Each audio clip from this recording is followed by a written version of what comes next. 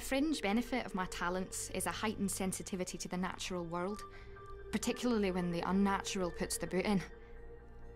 When the trouble started, some of the staff made a break for the river. Trained magi who could take care of themselves.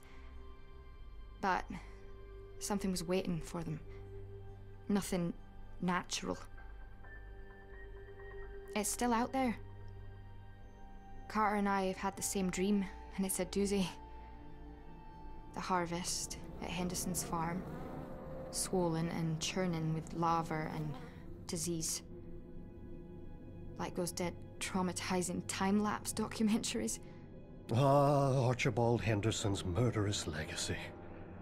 It is another weft in the fascinatingly grim weave of Solomon Island history. There is a lot of seriously bad shite emitted from my copy of the school prospectus. The Academy had absolutely no truck with his creations. Initially. During his life. He was a magus, but at heart a simple farmer. Likely barely able to comprehend, let alone control, his messy undoing. I come from an agricultural family. Yeah, my parents grow sunflowers.